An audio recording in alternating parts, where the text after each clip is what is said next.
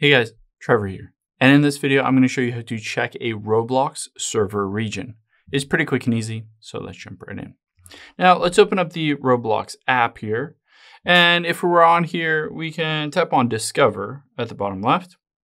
And say we want to go into one of these games. You can see Anime Defenders here.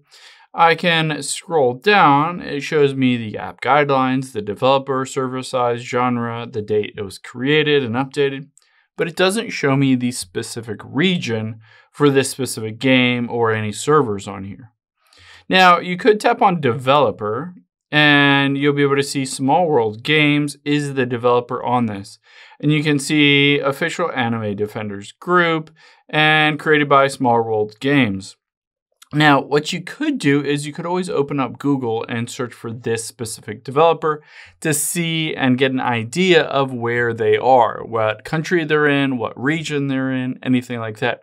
And it'll give you a good idea of maybe where that specific server or game was developed and where most of those players are as well. Because if it was developed, say for instance, in France, then probably there are a lot of people in France that are playing that game as well.